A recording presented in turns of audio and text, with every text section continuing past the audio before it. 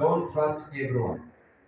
I think that's very simple enough, isn't it? When you go to the market, don't go everywhere, don't trust everyone. The market, don't go everywhere, don't trust everyone. When you go to the market, don't go everywhere and don't trust. In fact, if it becomes clear enough, I will sit down. I don't have to finish what I came to say, because making a point for a preacher is more important than finishing the notes you wrote. When you go to the market, don't go everywhere and don't trust who? Everyone. There is a Bible verse I want us to read at the beginning, and I will read it at the end. Matthew chapter 10 verse, I am sending you out like sheep among wolves. Then be as shrewd as snakes and as innocent as doves. May God bless his word. I am sending you out like sheep among wolves. Therefore, be as shrewd as snakes and as innocent as doves. May God bless his word. For the last time, I am sending you out like sheep among wolves. Therefore, be as shrewd as snakes and as innocent as doves. May God bless his word. When you go to the market, don't go everywhere and don't trust everyone. It is not a restricted place. Many things happen in the market. So when you go to the market, don't go everywhere and don't trust everyone. A market has buyers, a market has sellers, a market has idlers, a market has government officials and all kinds of people. When you go to the market, don't go everywhere and don't trust everyone. A market has open places. It has hidden places where they sell changa and other illegal things. When you go to the market, don't go everywhere and don't trust everyone. A market has legal activities and a market has also illegal activities. In any market, you will find there are people doing legitimate business, but there are people who are also doing illegitimate business. When you go to the market, what is the message? Don't go and don't trust. You can be robbed at a marketplace by pickpocketers or even violent robbers. When you go to a market, don't go everywhere and don't trust everyone. We can also preach the gospel at the market. Ni kweli ama si kweli? Many times we go to markets, we put up a platform like this one and we sing and preach.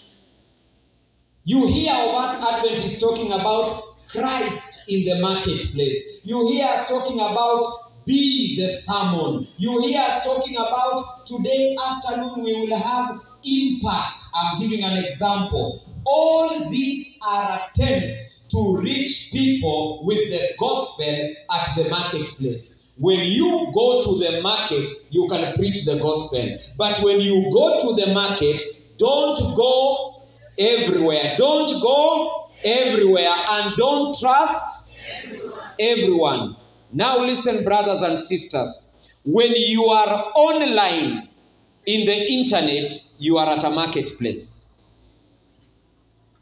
When you are online in the internet, you are at a marketplace. When you are online in the internet, you are at a marketplace. Where anytime you log in online, you are at a marketplace. And the message today is simple. When you go to the market, don't go everywhere and don't trust everyone. The internet is a place you can preach the gospel by sharing and forwarding the right stuff. Yeah, the internet. You can share the gospel and you can forward the right stuff. Not that silly message of 20 churches are burning in India and 20 churches in Russia. Grow up. There are no churches burning in India. 20 churches have burned. They have been burning every year for the last 10 years because it's just one forward. They know church people will forward it without thinking. God's people have been told, I am sending you like sheep among wolves. Do you know somebody makes money when you forward that message? Every time you forward a message, there's somebody who is growing rich. So they send you a sensational message and they know you. They know your excitement will not let you rest. You will forward it. 1 shilling goes to the pocket. 4,000 of you share it. 4,000 shilling goes to somebody's pocket. Somebody grows rich, you look stupid at the end of the day. Because next year, the same message will be online again. 20 churches are burning. Let us pray for India. Then the newcomers online will share it again. That's why Jesus said, I am sending you like sheep. Among what? Wolves. And Jesus said, use your head. Are we together? Use it, ifanye kazi. Are we together? Tumia ifanye kazi. So when you go to the market, don't go.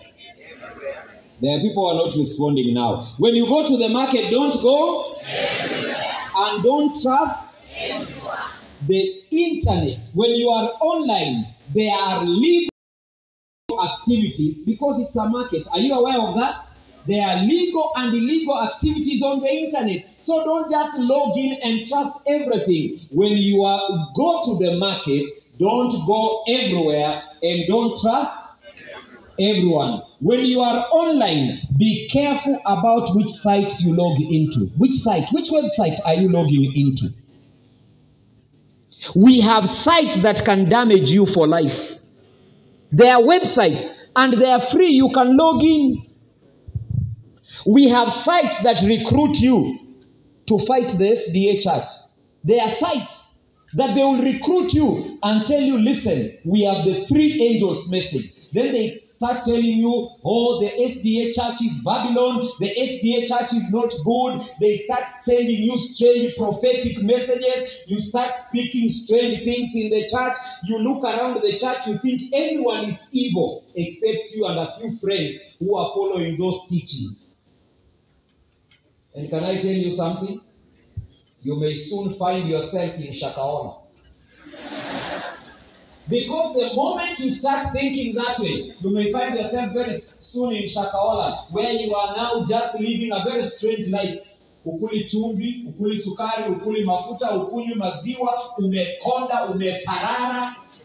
What is the difference between that and Shakaola? Is that the will of God for us? Going around dressed strangely, eating strangely, all of it that we are doing health reform. When the health reform required for you, ni kukula unone, umekonda umekuwa mwembamba, you need help. Your health reform ni kukula. Are we together, friends? So there are websites you may go into and find yourself, you are now angry against the church. Even when you are seated in the church, you are feeling everyone is wrong. You look around, everyone is making a mistake. But the people guiding you online have not told you who is right. And so you find yourself, you are very comfortable to pray, but not with the rest of us because you feel we are like sinners. Once you start developing, you have gone to the market and the wrong side of the market. When you go to the market, ladies and gentlemen, don't go. I can't hear you. Don't go.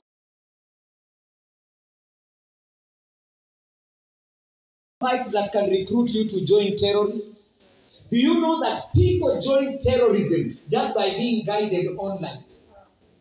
They are guided online until eventually they pack their bag and march to Somalia or march to Afghanistan or march to Syria to go and fight a war, and they are being guided online. And most likely the one guiding you is not at the war zone. It's probably your neighbor, but you don't know them. Because online people use strange names. I can use a very strange name online and you engage with me and you believe you are engaging with someone in America.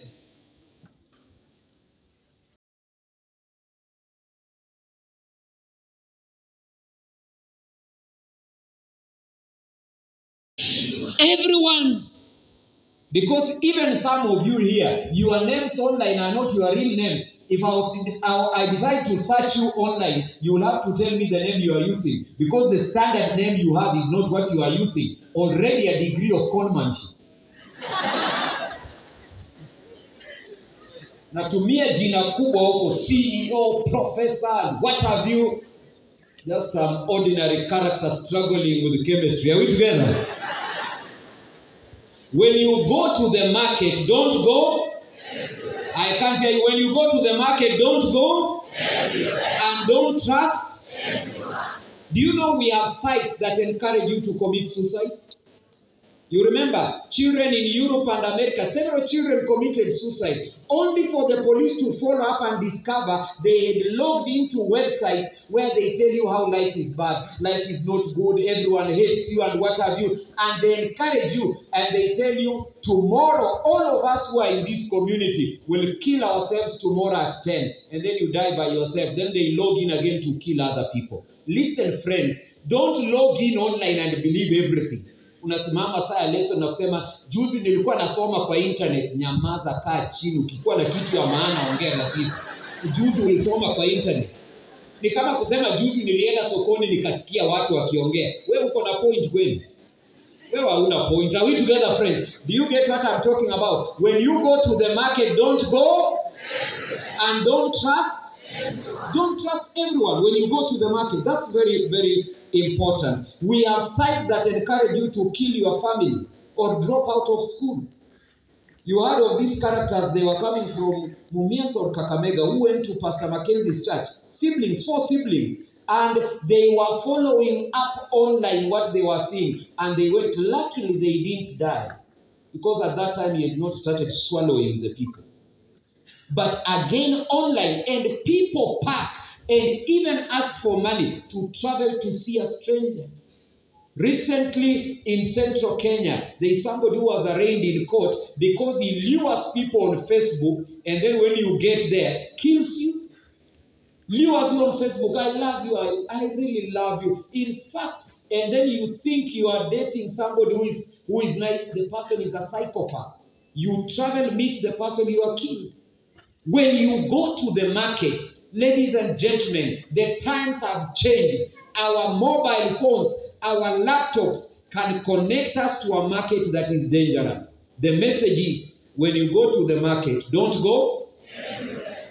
And don't trust everyone. Don't trust everyone. You find somebody telling you, hello, oh, you got my message by accident, but let's chat anyway. Or you got this email. I am a very rich woman in Saudi Arabia. I am dying, and I have $1 million US, and I have no family members. They were all killed in a bomb blast. I think I should leave the money for you. And then you are there saying, I'm in your career.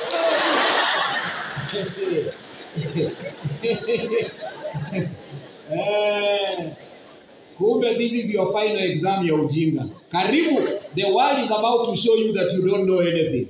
And then you start going, oh, I'm really sorry for your sickness. Yeah, the doctors have told me I will only live for 1 week. And they told me 4 days ago, so I have 3 days. Yes. So I want to leave my money for you. Which account can I transfer to? Wait, let me go and open an account. Open an account. You are so happy walking into a bank. Can I open an account? Can I open an account? Unafikiria iko pesa ya free? At there are 50 free cars in Japan. Click here. Do you know the Japanese don't have enough cars themselves for them to send 50 cars to Africa? Lakini ile ujinga inakuanga Kenya ni kubwa sana. And then you are busy there connecting, and then eventually the catch comes. They say, we cannot send money to that account because that account doesn't have any money. Can you send me 10,000 shillings so that I open the account this side so that I send you? You go borrowing. 1,000. Send you 1,000. Ukishatuma hiyo 10,000. Anakufa.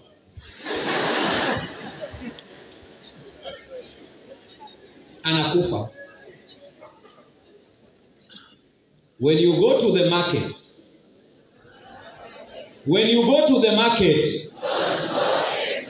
and don't,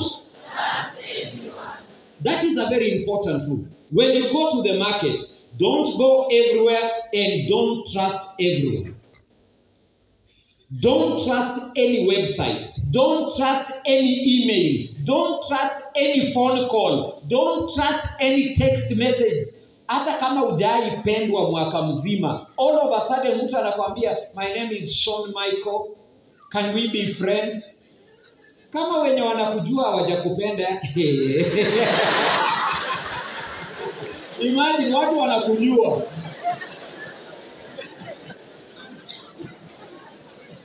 Alafu wewe unafikiria ati